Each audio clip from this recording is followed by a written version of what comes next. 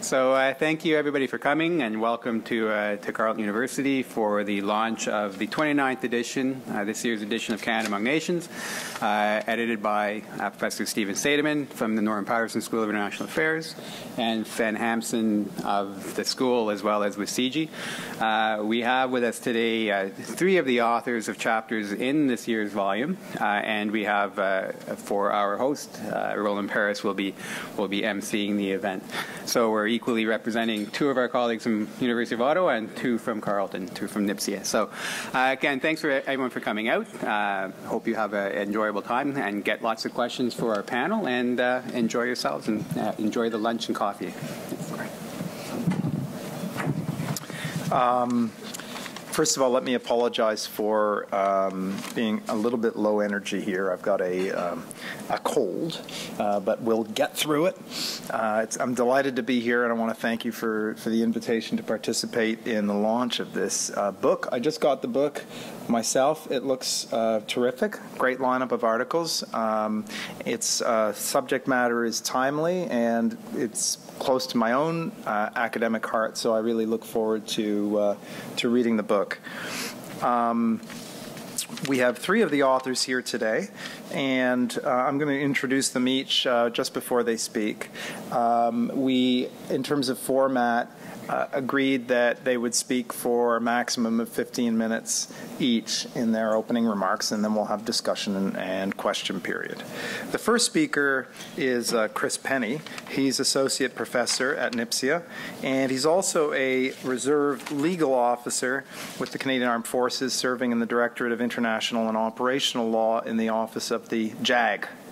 His research is on the content and role of international legal principles governing the use of force, and his publications in a number of journal articles and book chapters on this subject,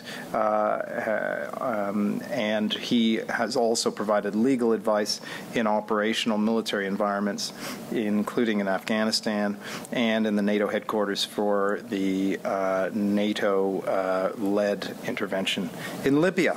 So the title of Chris's chapter is, remind me? That's a good question. Working. Legal lessons from the Libyan intervention. Sorry, I didn't mean to put you on the spot. So, mandating responsibility, international legal lessons from the military intervention in Libya. Great topic. Over to you. However you prefer. I'll just stay here. First off, thanks for the introduction, Roland. I would like to acknowledge, before I start, the efforts of Steve Seideman and Fen Hampson in pulling this volume together, as well as Benta and others responsible for putting this workshop together. I did need to make that disclaimer in the interest of disclosure that I am a military officer, and I did serve in Unified Protector in Libya. Having said that, I'm speaking entirely in a personal capacity. I'm not necessarily representing the position of the Government of Canada or the Office of the Judge Advocate General of the Canadian Forces. I've got no one to blame but myself for what I'm about to say. And the contribution to the volume, as the title indicates, addressed various strategic legal issues concerning interventions that Canada has been involved with, in particular focusing on the 2011 intervention by the North Atlantic Treaty Organization in Libya. I'll give you some brief overview of key arguments from the chapter, and then I'll follow that with the application of those lessons in the contemporary context, in particular lessons as they apply to the ongoing intervention by Canada and other states against the Islamic State in both Iraq and Syria. To begin, a brief recap of the Libyan operation. In February 2011, there was fairly extensive internal unrest in Libya as a result of the larger regional context of the Arab Spring. And that led to fairly significant upheaval and indeed armed conflict between the government and rebel forces that came to be united under the banner of the Transitional National Council. International attention was paid to that as the domestic issues in Libya became more violent, and subsequently led to military intervention under the auspices of NATO. Not only by NATO, there were other non-NATO states involved, but it was a NATO-led operation commanded by a Canadian, Lieutenant General Charles Bouchard. There was a national Canadian contribution to that operation that included a frigate to begin HMCS Charlottetown and a six-pack of CF-18 Hornets, as well as an air-to-air refueler, various other air assets, and various support personnel as well. And Canadian forces in that operation conducted about 10% of total strike operations that were conducted by the operation. So a significant, albeit not irreplaceable, national contribution to a larger multinational effort led by a Canadian. There are two main bodies of law that are applicable to this operation. And the first governs resort to force, the decisions that states make to go to war in the first place, and in particular, the general legal prohibitions that one finds in the United Nations Charter and in customary law against states using force against other states. And then there's a separate body of law that I'll also briefly discuss, which governs the actual conduct of resulting hostilities. That is the law of armed conflict in particular, that applies regardless of the legality of the initial state decision to go to war. And looking at both of those frameworks, there are a number of legal lessons that one might draw from the intervention in Libya. First and foremost among those is the benefit of having an express UN authorization to engage in military action in another state. The use of force is generally prohibited at international law, but there are exceptions to that general prohibition, and one of those involves actions authorized by the UN Security Council pursuant to its authority under Chapter 7 of the Charter of the United Nations. There is no question that that authority existed for international involvement in Libya in 2011. Resolution 1973 from the Security Council authorized all necessary measures, which is UN Security Council code for up to and including the use of force, to protect civilians and civilian populated areas under threat of attack in Libya, with particular reference then to the city of Benghazi. And so long as NATO intervention stayed within that Security Council mandate, there was then no violation of this larger overarching legal regime, and therefore no responsibility, importantly, for individual NATO member states to rebuild Libya, to contribute to post-conflict reconstruction and other obligations that conceivably could apply in the event that the operation wasn't authorized and was found to be unlawful.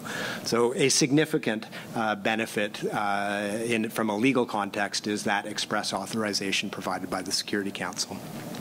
One of the other significant benefits of that mandate was the fact that it was open-ended.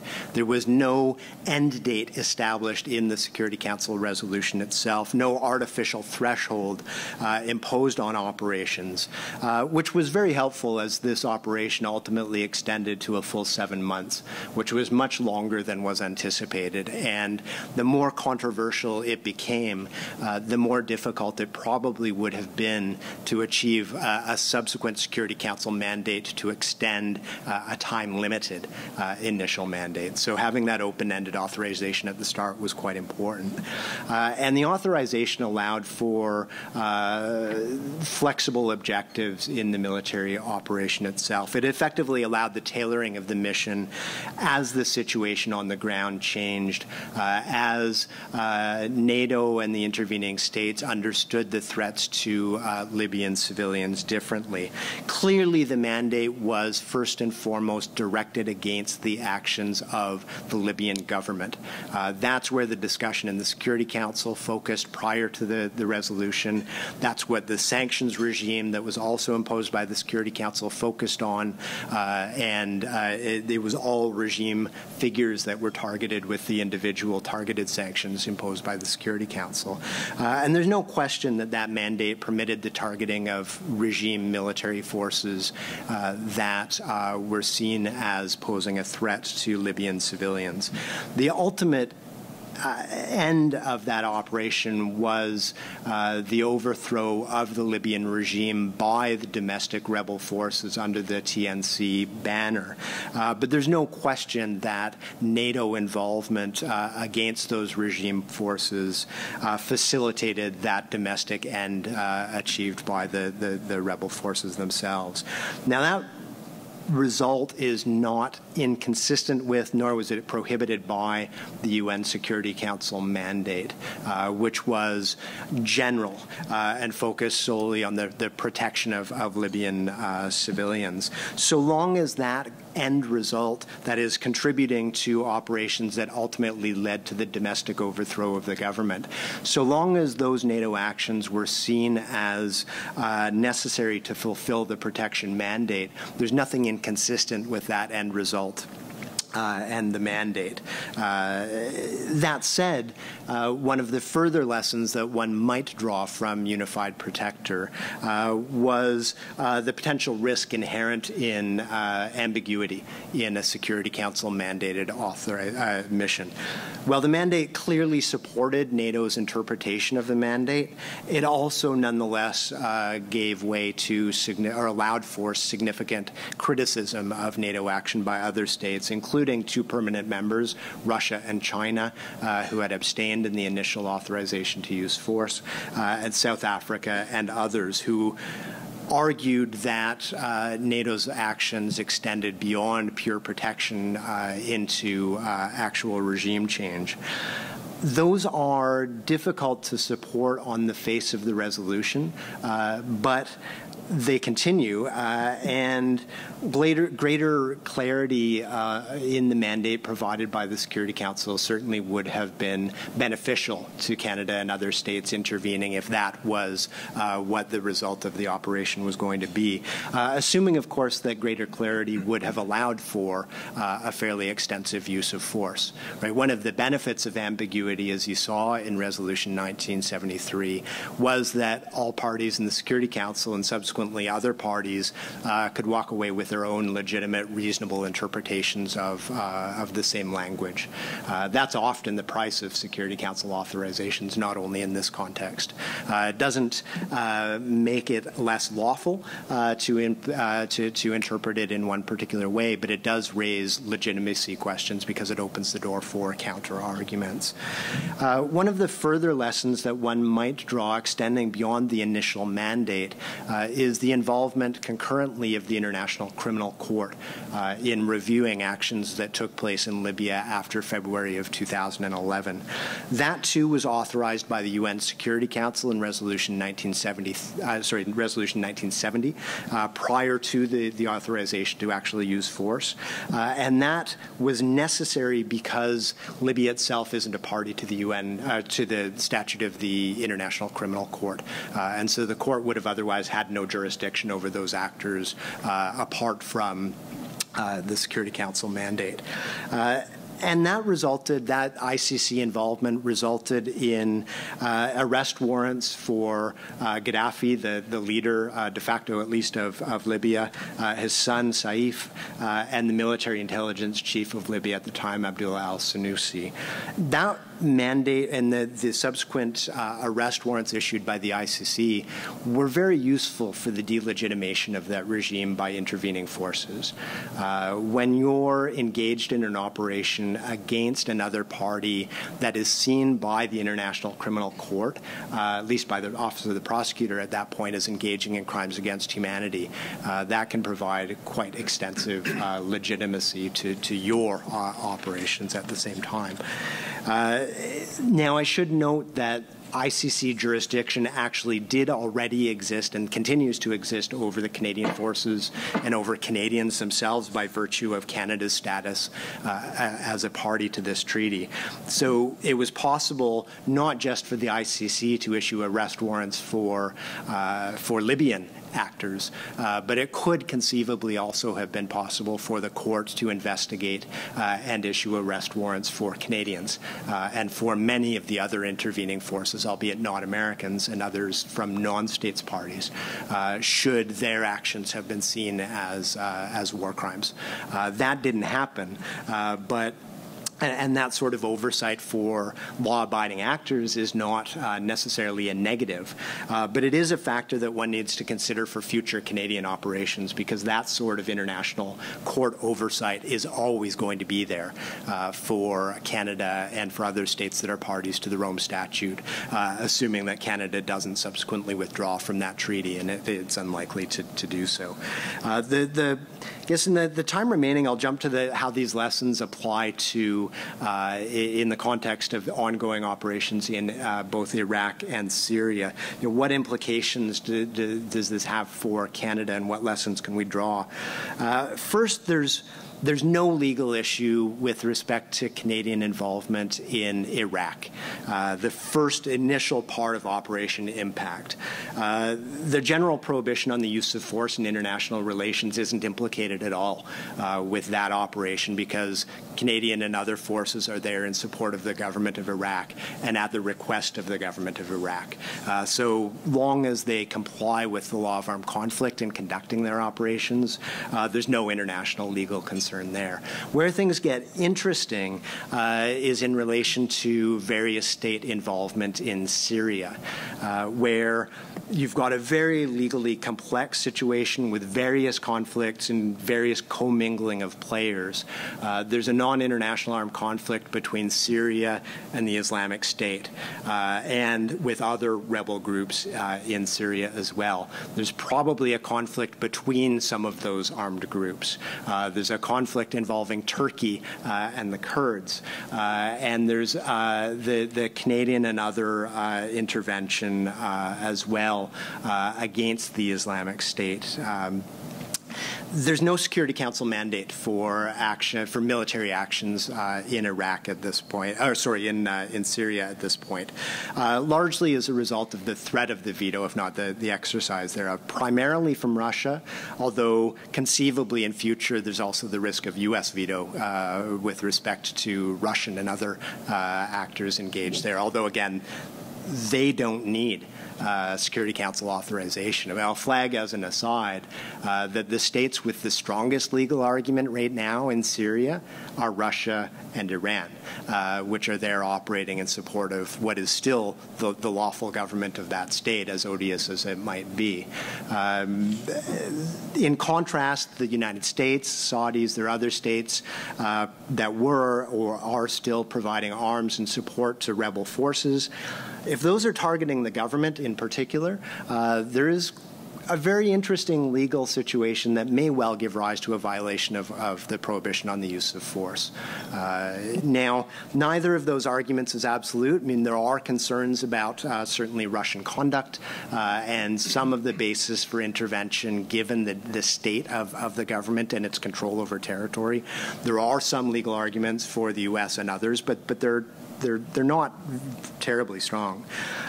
Canada is also not operating in in Syria with the consent of the government, at least that we know of. There's no requirement that consent be given publicly, but publicly there has been no consent given. But the air campaign is also not fighting the government of Syria. It's directed instead against enemies of that government. So that said, on its face, it's still a violation of the prohibition on the use of force in international relations, prima facie. But Formally, it's been justified on the basis of self-defense. There's no Security Council mandate, but it's been justified on the only other exception to the general prohibition on the use of force, and that's self-defense. Primarily the self-defense of Iraq in and against non-state actors operating from Syria, with also the invocation of national self-defense for Canada as a second ground.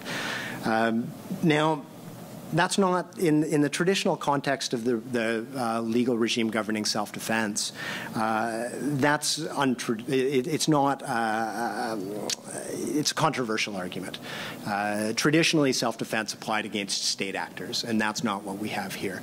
The argument is instead that Syria is unable or unwilling to effectively address ISIS, and so other states need to.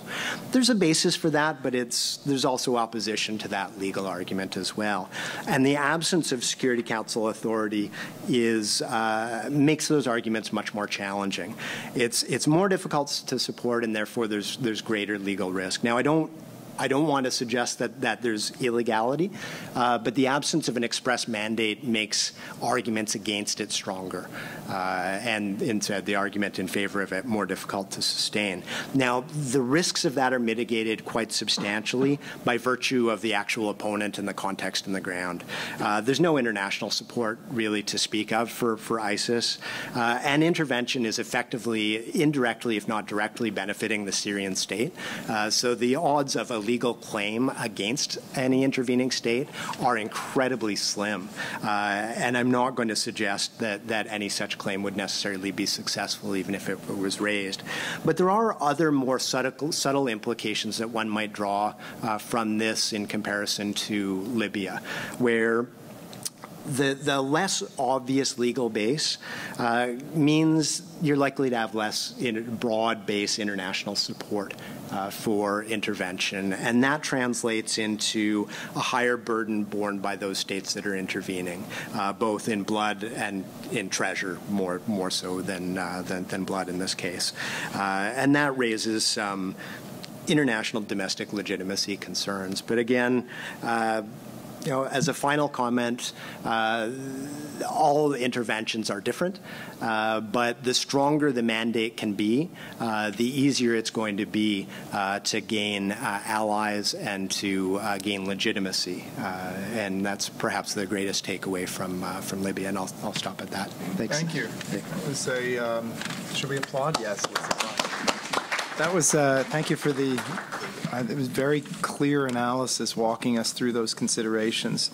I'm happy to now introduce our next speaker, Gaëlle Rivard-Pichet, who is a PhD candidate here at NIPSIA, and her dissertation looks at how security sector reform affects the production of public order and ultimately violence in post-conflict countries and fragile states, and her field research is focused on Haiti and El Salvador. If I understood correctly, as we were standing in the food line, you wrote this chapter as you were leaving Haiti. The chapter is entitled Securing the Pearl of the Caribbean, the Canadian Contribution to Haiti's Security and Stability, 2004 to 2014.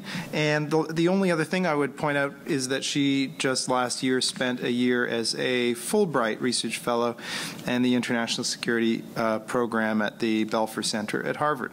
So over to you. Great.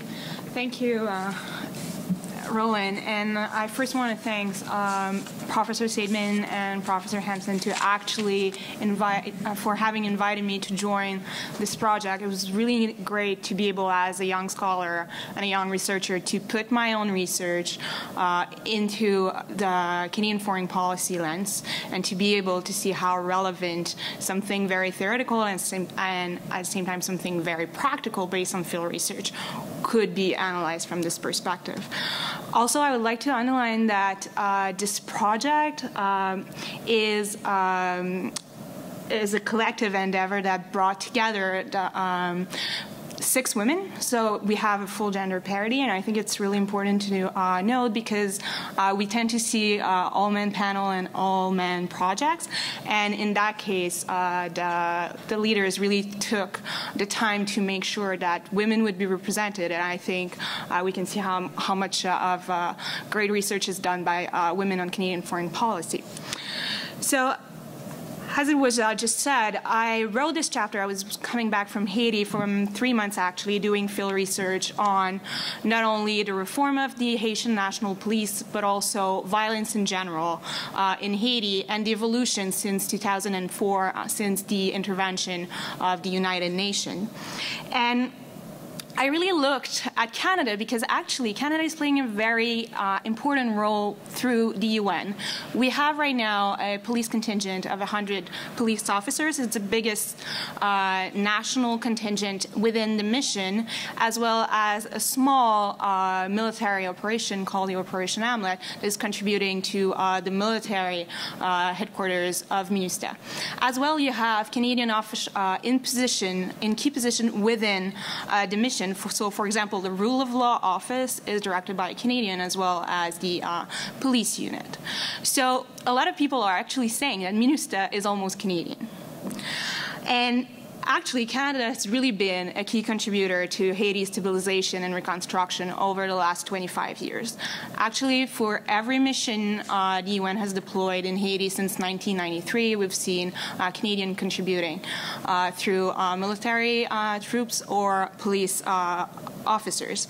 We also contributed to Haiti's development and stabilization through bilateral programs, through, for example, Canadem, which would deploy police officers outside of the UN channels, and electoral missions that were deployed during periods of transition or during periods of crisis.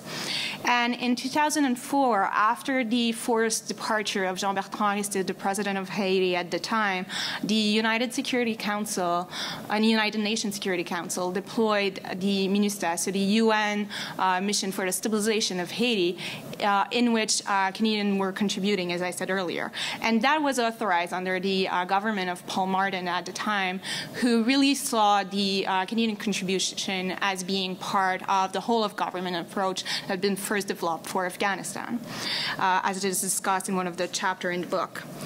And even though the government changed and we saw the conservative came into power, Haiti remained officially a priority for the government. And up until 2011, there was really important investment made in Haiti through the MINUSTA, but also through the Quick Impact Project that were done under the START program at DFAID at that time. In 2010, Haiti was struck by a really important earthquake that killed more than 200,000 people in Haiti. And Canada was there to respond. Humanitarian assistance was provided by the government, and in addition to the contribution that was made through the UN mission. However, what we see from 2011, and this is where it becomes extremely interesting, is that even though we're investing a lot of resources in responding to the humanitarian crisis that have been caused by the earthquake, we see a decline in regular Canadian assistance and leadership in Haiti. And this is explained by several factors. There was some changes at home in the way aid was directed, change in priorities.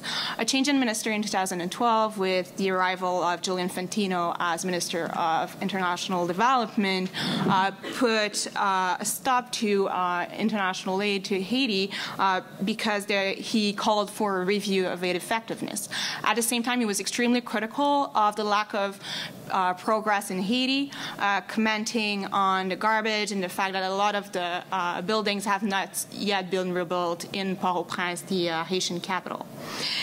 And START, the program for quick impact projects, also stopped being funded. So the Canadian Embassy ended up in a position where they didn't have any more money to engage bilaterally with the Haitian government and Haitian local partners.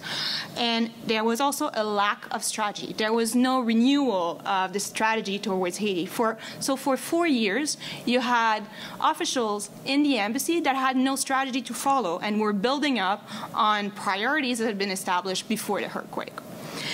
Nonetheless, as I said before, the importance of Canada remain in Haiti through MINUSTA, but there was really, when I was there, some important questions coming from Haitian officials, but also local partners about the role of Haiti and the role of Canada in Haiti. The election of Justin Trudeau 2 weeks ago and the new Liberal government that will come into Parliament very soon really gives us the opportunity to redefine Canada's role in Haiti.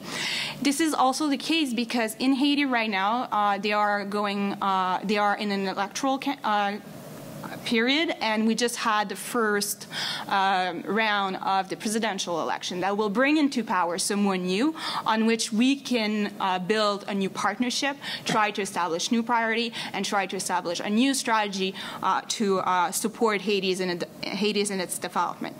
But I really think that Canada should renew its engagement to Haiti, and I also for three main reasons. First of all, it's an easy sell at home. Haiti is one of those places where we intervene where it's easy for Canada to actually build onto this image of the blue element country, the country that will contribute peacefully to alleviate poverty and suffering. It's the place that is easy to sell to the population, especially since we have a big Haitian diaspora in Montreal, and that we've been there for several years, and it seems very positively. Secondly, Haiti is a place where actually Canada can make a difference to contribute to regional security, North America security, and fulfill its mandate in terms of hemispheric defense. It's also, Haiti is a place where we can invest in our partnership with the United States. The WikiLeaks have revealed that the United States is extremely happy to see Canada taking a leadership role because they don't have to do it in Haiti. So it's a way where we're doing both. We're contributing to the security of North America and investing in our main partnership. And finally, going to Haiti and investing in Haiti development is a way to show to the international community that Canada is actually ready for business, is ready to take its role as leader of multilateral initiatives once more with this new government. However, if Canada is to renew its engagement towards Haiti, it should be done based on the lesson we have already learned from the 25 years which is spent there investing in the security sector. We need to do more, we need to reinvest, but we also need to do better in Haiti. First of all, we have to realize that technical assistance, no matter how good it is not enough to actually ensure the sustainability of the development process in Haiti. We have been engaging with the Haitian National Police for now 10 years, training police officers, building police stations, and providing them with material. However, this is great, but the police is still not able to provide security to the entire country or to actually doesn't have the capacity because there's not a real recognition that reforming the Haitian National Police is a political process that needs to involve the Haitian government. If we don't have a real leadership from the government, there's no way, no matter how good the police officers are, no matter how beautiful those police stations are, there's no way that the police will be able to do its job and do it in a sustainable manner. Therefore, Canadian actors need to be aware that they need to engage with the Haitian government in this process and to see the reform of the Haitian National Police as a political process.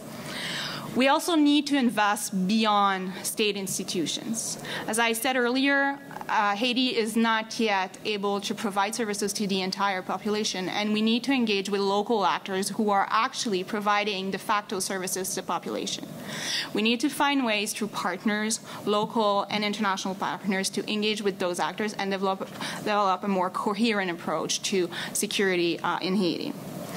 Secondly, we need to realize that fluctuation in funding can really hurt our partner and the local population.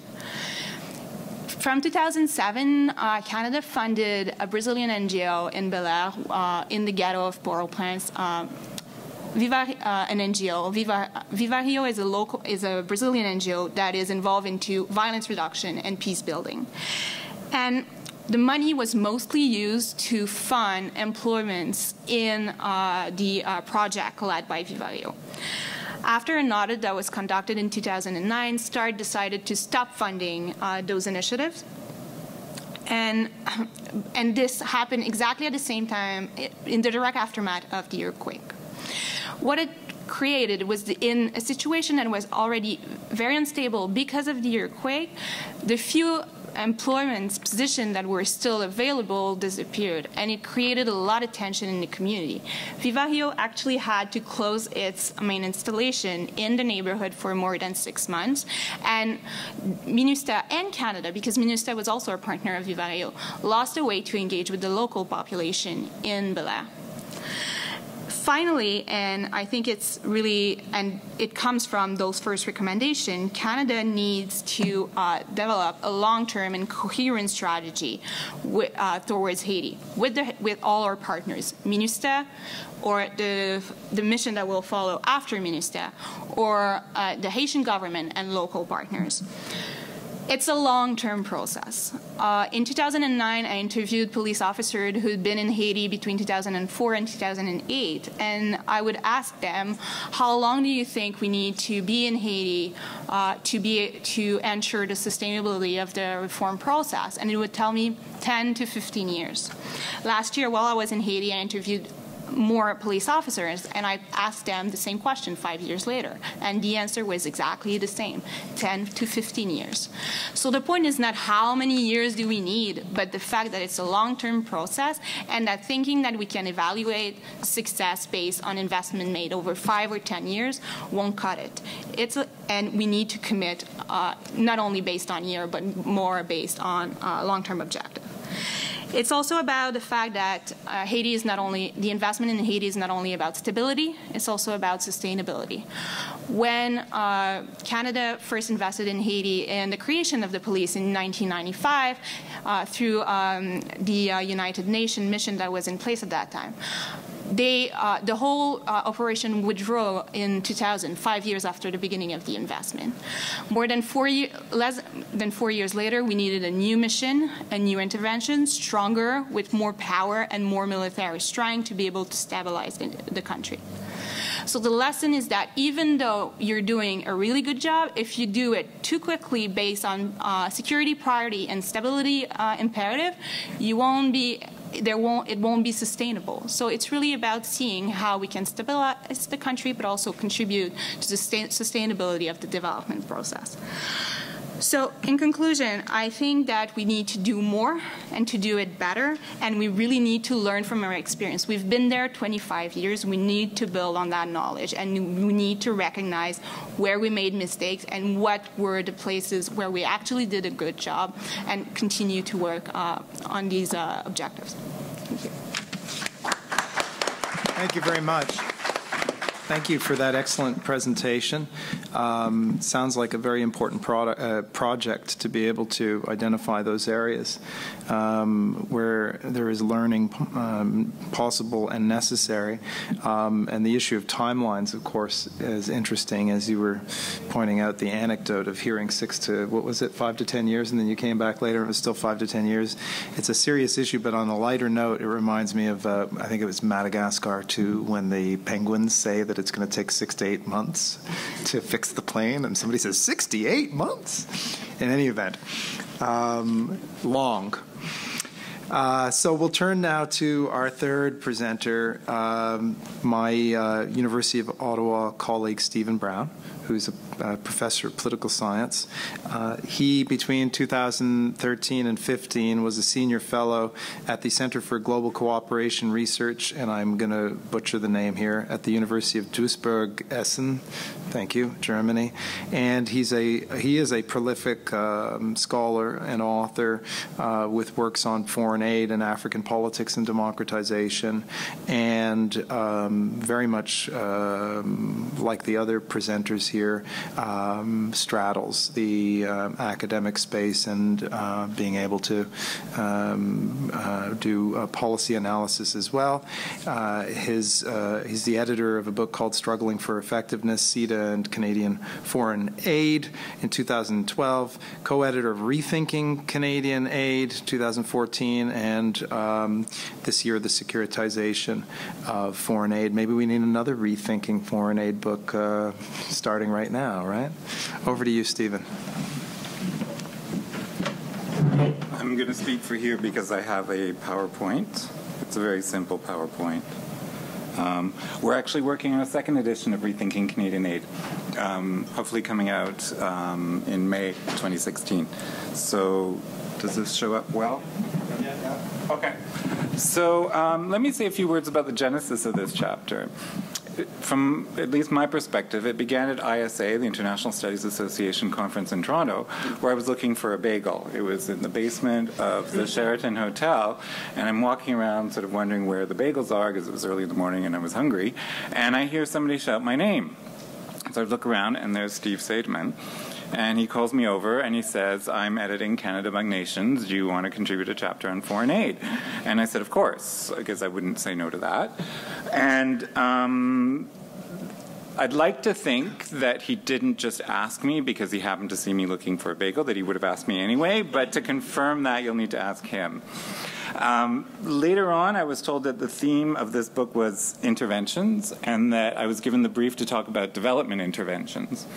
And that had me scratching my head because I didn't know what development interventions are, because there isn't really such a term. So I chose to interpret it as foreign aid. And the next puzzle then was, how do I write about 15 years of foreign aid from Canada to over 100 countries, covering all sectors from, I don't know, humanitarian assistance to capacity building to food aid to everything. So what I decided to do, and in 5,500 words, I think it was our limit. So what I decided to do was to focus on motives and to derive from the emphasized motives some assessments about effectiveness. So it's not an assessment of aid to all these countries across all these sectors. I think I only read one evaluation report that I'll mention very briefly. But I looked at the way the Canadian government expressed or showed its motive for foreign aid. And the way it's usually described is that it's broken down into 2 or 3 possible categories. When it's 2, it's altruism, so doing things for the benefit of others, versus self-interest, so doing things for Canada's benefit. Sometimes the second one gets broken down into 2 subcategories, political self-interest and commercial self-interest. But usually it's really only those 3 possible motivations. And there are really limits to the analysis that focuses only on that. And what I decided to do was to take a framework from Maurits van der Veen, from a book called Ideas, Interests, and Foreign Aid, in which he has 7 frames, what he calls frames, or we could call rationales for foreign aid. And to apply each one to Canadian aid over the past 15 years and to see to what extent these frames characterized Canadian aid or various governments, so the latter years of the Carleton government, the Martin government, and then the Harper government. So one of the things I did was I represented them visually, as you can see here. These are the 7 frames. On the left-hand side are the ones that are more self-interested. On the right-hand side, the ones that are more altruistic. On the top are the ones that are more material. And at the bottom are the ones that are more on the ideational level, that are more about ideas. So let me just go through them very, very quickly. The first frame that he lists, this is in his order, it's no special order, is security. So we do things because it's better for security of Canadians. Second one is for power and influence. So things like at the G8 being able to announce things like focus on Africa or focus on maternal health. The third one is economic self-interest, which is pretty easy to understand. The fourth one is enlightened self-interest, things like global warming or world peace that might be in our self-interest, but it's also a global public good. The fifth one is self-affirmation and reputation, so things like being able to claim global leadership. The sixth one is obligation and duty, and in foreign aid there aren't very many obligations. What there is, though, one of the most important things is an agreed target for levels of foreign aid, which is 0.7% of gross national income. And so as part of this chapter I prepared a little chart that shows this percentage over a 40-year period. So Canada, like other developed countries, committed in 1970 to reach the target of 0.7 in 1975. So 0.7 is at the top of the chart. It's the top line. As you can see, we never came all that close, but I have no idea how visible that is to you, but basically we were not doing too badly throughout the 80s, somewhere between 0.4 and 0.55, but then actually under the Chrétien government, Canadian foreign aid plummeted and kept falling until 2001. And that's where we really hit our low point. After that, it started to increase, and then even more under the Harper government in the early years. But starting in 2011, it dropped again, and last year was at only 0.24%, so just a bit over a third of the target. And Canada's now officially, under the Harper government, officially abandoned that target. So Chrétien, even while he was cutting it drastically, would reaffirm Canada's commitment to this target, but now we've abandoned it. Anyway, that's my aside on obligation and duty, because as I said, there aren't too many legal obligations in foreign aid. And then the seventh frame is humanitarianism, which most closely corresponds to altruism in the typical way of organizing things. So what I'm going to do today, just to keep things to 15 minutes, is to focus mostly on the Harper government. In the chapter, I talk more about how the frames, how the Chrétien and Martin frames how the frames changed and were used during the Liberal governments as well. And how the Liberals were much more ideational than the Conservative government, which focuses almost solely on material goals. But let me just talk about the three dominant frames. So number one, not in any particular order, but the first one I'm going to talk about is security. And you can see, understandably, after 9/11, there was an increase in the use of security in Canada and other countries as a justification for foreign aid.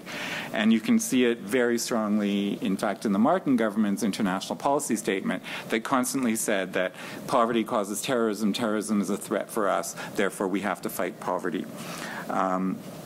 The security rationale was also very important for Canada's involvement in Afghanistan, which started earlier but reached its apogee under the Harper government. In 2007, in fact, Afghanistan was receiving 11% of Canadian bilateral aid. So 11% of aid designated to other countries just went to one country. In fact, there was a vice president of CEDA, the Canadian International Development Agency, only for Afghanistan. This had never happened before. After, though, there was a decline in Canada's involvement in Afghanistan, both kinds of interventions, I mean, military intervention and development intervention, quotation marks, and it's not a coincidence that those go together. Now, in general, security-related foreign aid is not very effective. It's not very effective at promoting security, but I would set that aside. But it's certainly not very effective in promoting development. And this is something that was recognized even in the DFAT-D evaluation on Canada's aid program in Afghanistan.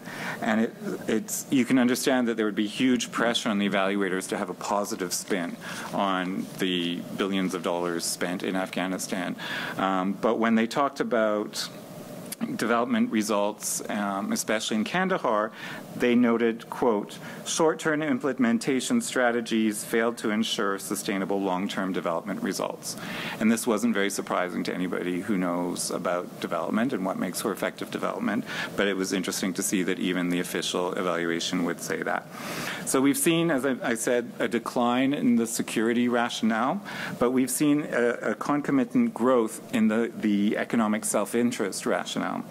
So first, let me just point out that there has been one uncontrovertible element of progress in terms of economic self-interest, and that's the elimination of tied aid.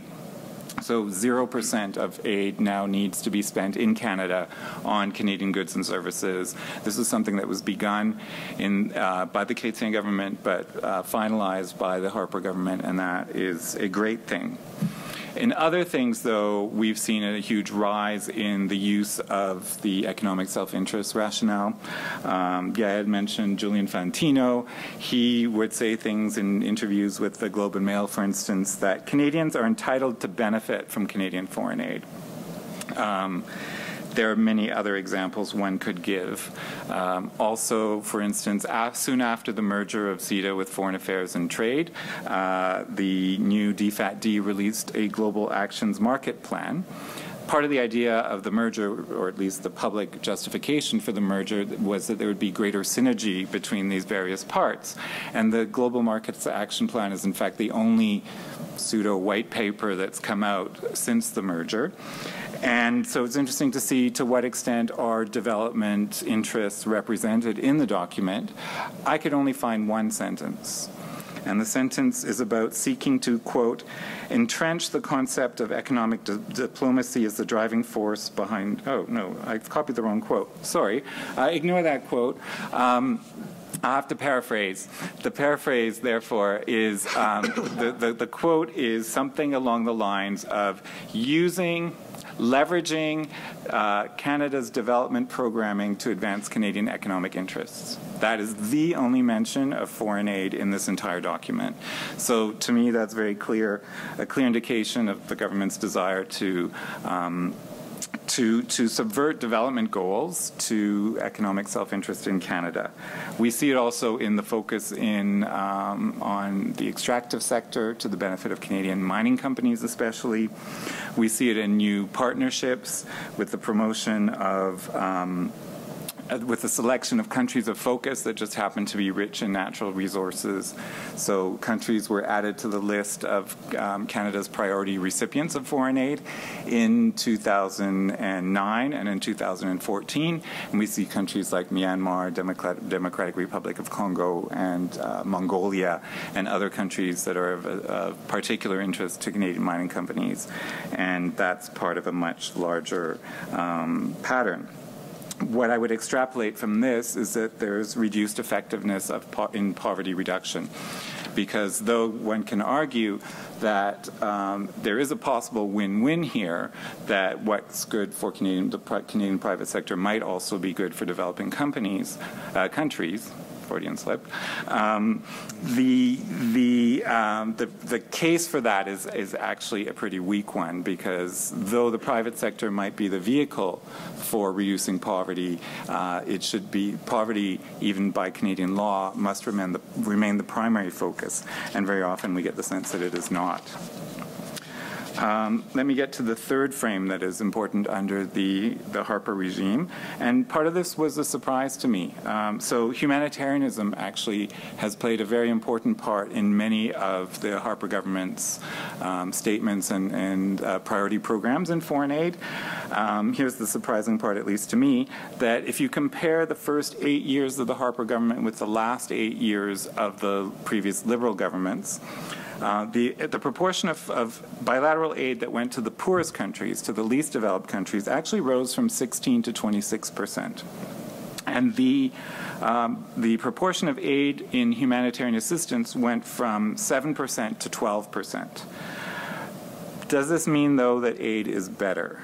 And here I would refer to you to another chapter in the book by Aisha Ahmed, which is on food aid, which makes a very strong case how even when things are pitched in a humanitarian way, it doesn't mean that that's actually effective or better aid.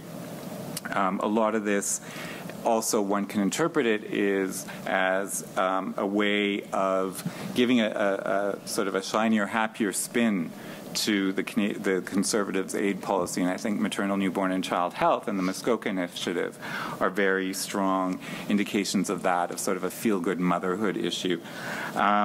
That brings me, I guess, to the last frame, which is sort of a surprise frame, because it's not part of what you see here. It's not part of Van der Veen's 7 frames.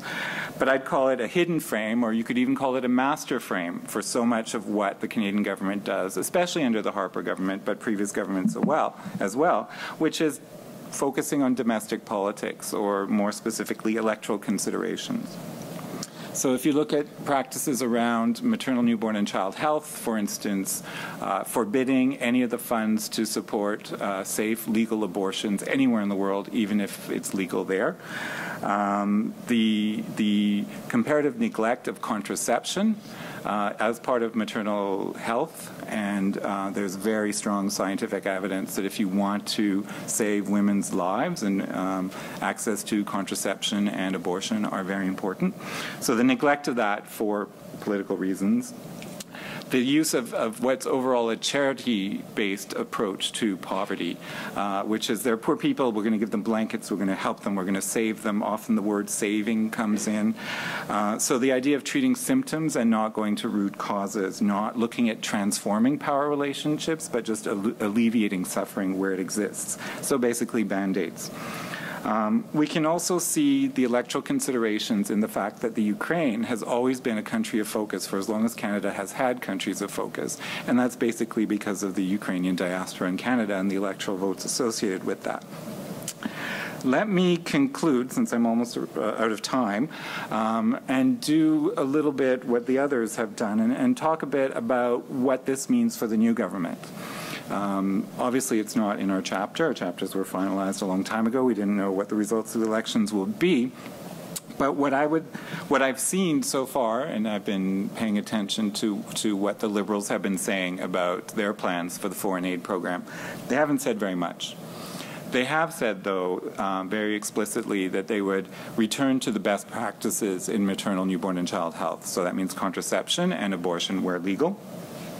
That they would take action on climate change and re-engage with the world. So that would be re-emphasizing the enlightened self-interest frame, working with the UN, etc. Interestingly, they have not said a word about increasing the aid budget, even though it's been cut now by more than $1 billion a year. The Liberals have not said anything about increasing it, so that's something that we'll need to keep a close watch on. All right, thank you. Great, thank you. That was excellent. You managed to cover a lot of ground there, and it was nicely structured, beginning, middle, and end with right up to today. There's plenty for us to talk about, three interesting presentations, and I want to turn now to the question period. If I could, if anybody has a question they want to ask any of our participants, come to the microphone is probably the best bet. Thank you. Thanks. I'd like to address my comment to, or question to the Haiti study. For many years, I was responsible for military cooperation in the Defense Department and did capacity building, and a lot of what you say, in fact, everything what you say echoes with my experiences. The one that I was not able to crack, and I don't think you've addressed it, but I'm wondering if you came across it, is that in doing capacity building and doing the long term, because you've got to do a number of things, but after you've built the schools, done the education, did all the soft and hardware stuff, there's one thing that I could never crack, which was sustainability of funding for that institution. Because you're still in a third world environment or a developing country environment. So even though we've come in, we've done the capacity building, then you still can't walk away because someone's got to fund that, and the country itself can't do it because it's a developing country. And that's, I never was able to crack that. Did you ever come across that in your studies?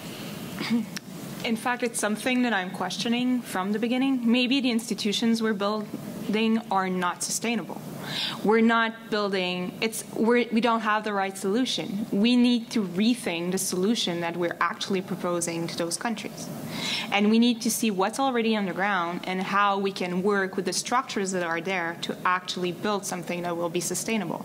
It's probably not going to be optimal from our perspective, but I think that doing it that way will probably be more sustainable. And that means, in terms of security, not only thinking that you can train a police and then deploy them and that everything's going to be fine, but to actually look at local mechanism and try to see how you can engage them and maybe find incentive to bring them back in, bring them in a structure that will be acceptable for the local population as well as for the interveners and the national government. Not saying it's going to be easy, but I think we need to rethink the initial solution that we're proposing. Yeah, and Stephen was talking about Afghanistan, and and I see Nipa in the room too. The issue of the sustainability of development investments in Afghanistan was obviously a major issue of discussion as well. Other questions? perhaps I'll ask a question then. Question to Chris. I'd like to ask you just about for you to take your analysis just one step further about the international legal basis for intervention in Syria, and I'm talking about the United States as opposed to Iran or Russia here, because obviously the legal basis is different, as you very clearly explained in your presentation. So you seem to be implying in your presentation that this is a blurry area potentially, and that it's not a conventional way in which self-defense is being used as a doctrine. Do you think that new law is being made as a result of this experience? Quite possibly. I think in the U.S. there are two separate Syria is so muddled it's hard to separate things out. But the U.S. is doing two different things, really. One of them is arming and supporting, or at least was, rebel forces. Now, my understanding is that is also directed solely against the fight against ISIS, or solely towards the fight against ISIS. To that extent, I guess you can merge them with the larger air campaign as well. And I mean, clearly it is non-traditional in the sense that it is not against a state actor. It's across a state border, but not against the government of that state. And the traditional legal basis for invoking the right of self-defense was clearly tied to an attack, or the presumption behind it was an attack by state actors. This is contributing to an emerging trend. I'm not sure this is the vanguard of it, but it's close to it, with arguments for intervention in other states where that state proves unwilling or unable. And in this case, the government of Syria is clearly willing to target ISIS. It's just the argument is that it's unable, and its inability is then threatening. I mean, there's even an echo of R2P in there, but in a very different context, right? Unwilling and unable. That's right. In that case, to deliver on a responsibility to protect.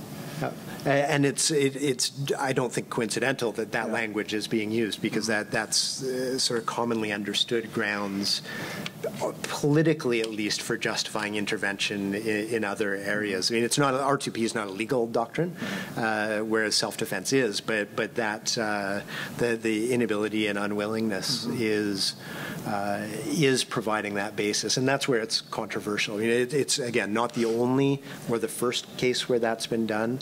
Russia's invoked it in the past. Uganda has invoked it, and there are other examples.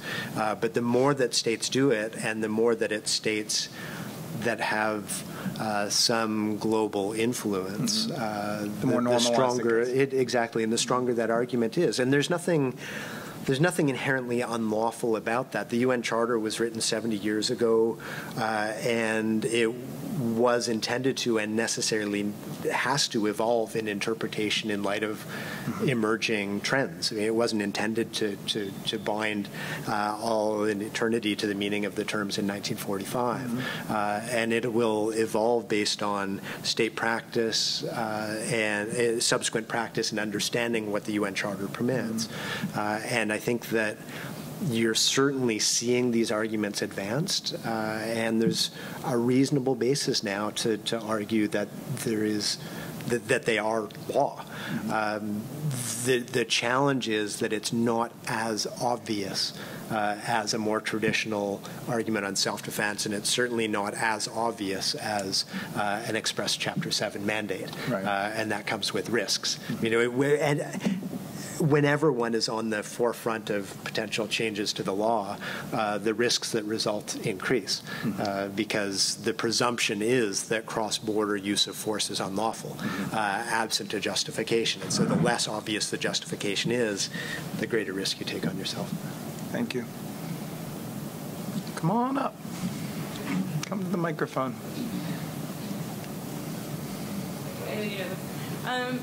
I guess, sorry, wow, everyone's taller than me. Okay. Not for the first time, certainly not for the last. I guess my question would be for the second and third presenters.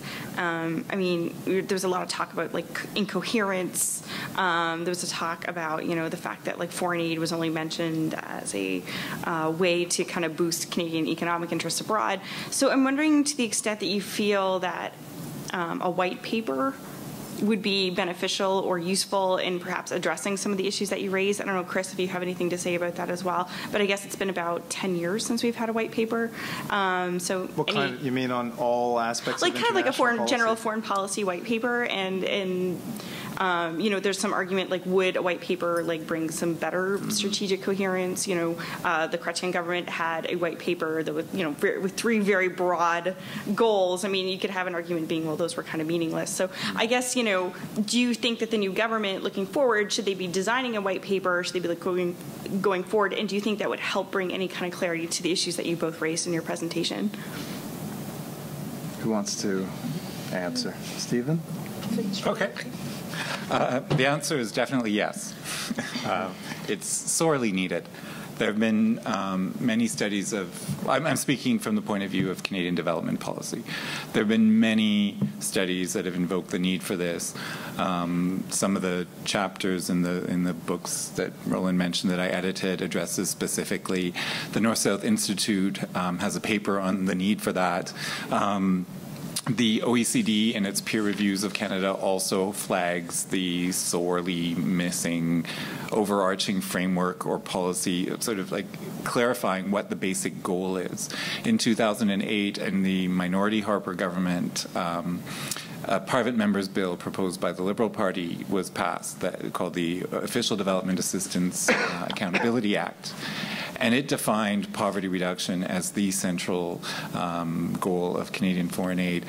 And it had 3 tests, so that aid had to fight poverty, take into account the perspectives of the poor, and be consistent with Canada's international human rights obligations. And NGOs and other activists had worked for this legislation for years, and it was hoped that this would provide some kind of overarching vision. But it failed miserably, in part because it was weakened in order to pass the House of Commons.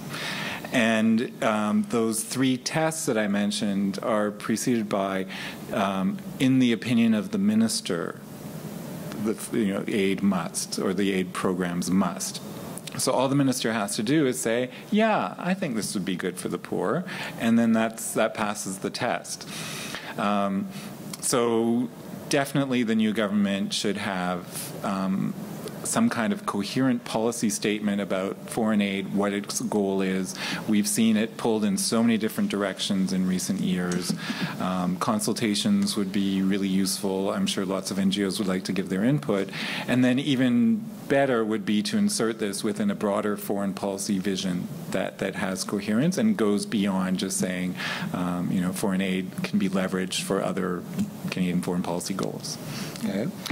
I also think that the exercise leading to the white paper would be extremely interesting to actually be able to have a reflection across government and across agencies to try to see what the priorities, what do we want to prioritize, how do we want to go about it, and to look at what we've been doing for the last 10, 20 years and what we're good at, where we should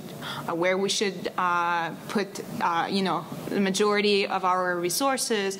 Do we want to go broad? Do we want to focus on specific aspect? So I think the reflection exercise, and also it will be a great opportunity for the new government and the government to engage with the research community and NGOs and et cetera to try to see how we can move forward with a new foreign policy. Professor Seidman, to you. As we have a new government coming to power with an agenda that seems to suggest more interventions on the horizon, since they talk a good game of doing peacekeeping operation, I guess one of the things I'm curious what the panelists might say about 2 possible imperatives that might shape the way Canada looks at these things. The one is that Canada wants to be engaged in the world to make a difference. So perhaps Canada should decide where it can best make a difference. And so I'm curious as to what your takes are on that versus another imperative, which is to do no harm. Because one of the implications of many of the chapters in the volume are we've not contributed to good things, but it may have fostered bad things.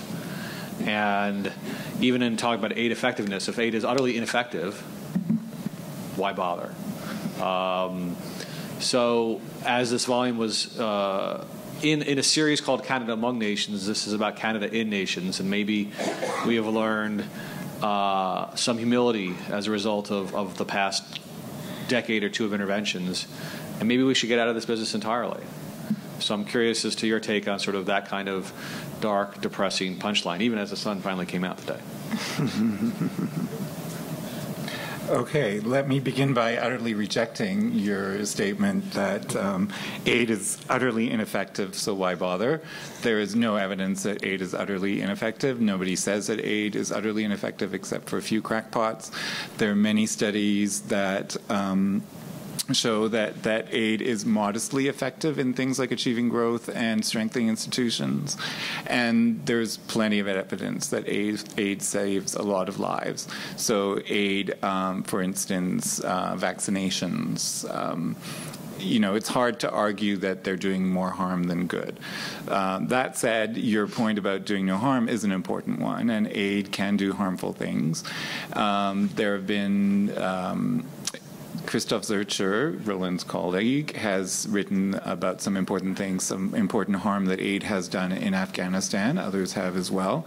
So I would very strongly resist any sort of throwing out of the baby with the bathwater, just because some harm can be done in some places under some circumstances, to say just throw out the whole thing. There's plenty of evidence. And I think there's a danger when people like me critique aid or critique Canadian foreign aid especially, to give the impression that it's all bad and so on, but that is actually very far from the truth. If it were true, I wouldn't be saying things like the volume of aid should go up. So I'll leave it at that.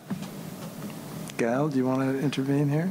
Yeah, I think, once again, based on what we've been doing, there's some things that we're really good at and that we should be aware of them and we should invest. And in the case of Haiti, we have developed a very specific expertise in terms of police training. We've been deploying more than 100 police officers every year for the last 10 years, and usually you cannot go back more than once. I think this should be changed. We've created an expertise within our police. We now have Francophone police officers who speak Creole, who can actually go down to Haiti and do real work, that know the field and are able to actually get effective quickly. With the right training, with the right formation beforehand, they can really make a difference on the ground. And we don't talk a lot about them, but I think this is a place where Canada, with the limit in resources, can actually make a difference in Haiti, but could also transpose its experience to other cases and try to really develop an expertise beyond just one country in that field. Yeah, I guess I'll come at it from the frame of military intervention, obviously, but looking at the making a difference and doing no harm, one can tie that back at least to a significant degree to the ability to garner a UN Security Council mandate in many circumstances, right? That at least is, you've had a less partial or more impartial assessment of whether intervention will make a difference, right? Libya, there was that assessment. Now, albeit 5 of the 15 members of the Security Council abstained from that assessment for the authorization of military force, but there was at least a broader assessment than NATO alone. Right, that this would be or could be positive. Now, whether it was is a different discussion, but one of the benefits of having a Security Council mandate is that if harm is done, then the responsibility lies elsewhere, at least as a matter of law. It's not a Canadian responsibility; it's a UN responsibility or a Libyan responsibility. It's not a national one. That said, the Security Council doesn't always authorize interventions for various reasons, and that That, though, may be a signal of a potential problem and perhaps should be a red flag, not necessarily determinative, but a red flag about thinking about whether intervention will make a difference, whether it will do no harm. And the clearest example I can think of there would have been intervention in Syria, not against ISIS, but against the Syrian government, which is clearly a very problematic regime for many Syrian civilians. And there was serious talk, during the Libyan operation and certainly after that to this day about potential intervention to address that. The absence of a Security Council mandate, I think, is there an indication of serious problems, and to my mind at least not an indication that the system has failed, but in some respects that it has worked. The Security Council was designed, decision-making was designed to prevent war between the major powers, right? And there was a risk of that intervening in Syria. And so it would have been a red flag, and should have been taken that way. And the do no harm issue, I think, is a significant one there. Syria is not Libya. There were a lot of folks that said, just impose a no-fly zone, just limit the ability of the government to attack civilians. Well, Syria can fight back in a way that Libya couldn't, and the costs of intervening based on the geography of the state would have led to fairly horrific civilian effects on the ground that I think raised serious concerns about the initial doctrine of R2P as it was initially proposed in 2001, where one of the key factors for military intervention was reasonable prospects of success. And I'm not convinced that there was or is in Syria in the context of intervening against the government. And so, I think, there is a serious risk there. And intervening against ISIS is different. Right? The assessments of whether you can make a difference there, I'm not sure one is being made in as significant degree as we might like. But there's a greater prospect of that. And there's a greater prospect of doing no harm, or at least doing some harm, but less than would have resulted absent intervention. We are unfortunately out of time. It's just past 2 o'clock. But I want to thank all three of our panelists for not just for their great presentations, which whetted the appetite to read the chapters, but for the discussion afterwards. These questions that we've been discussing and many of the chapters in the book are focused on recent past interventions, but they're very much live questions, still ongoing, and it's hard for me to imagine, maybe I'm biased because of my research interests, but it's hard for me to imagine more important sets of questions than those relating to lessons from our interventions. So the good news is that you can read all about it because this book is for sale right over there. But and they didn't even ask, Steve didn't even ask me to make that, plug for the book. But with that said, I just want to thank Chris, Gael, and Stephen for the presentations on behalf of everybody here. Thank you.